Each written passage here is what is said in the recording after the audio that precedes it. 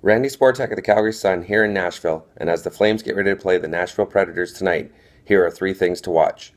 First, the Preds' dynamic defensive group.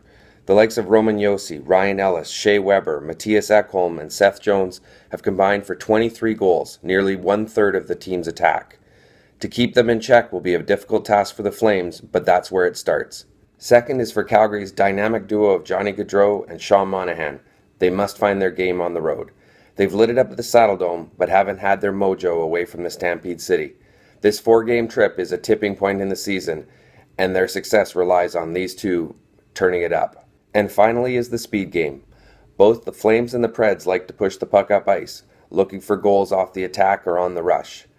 The better team at it tonight will come out on top. For Post Media, I'm Randy Sportak.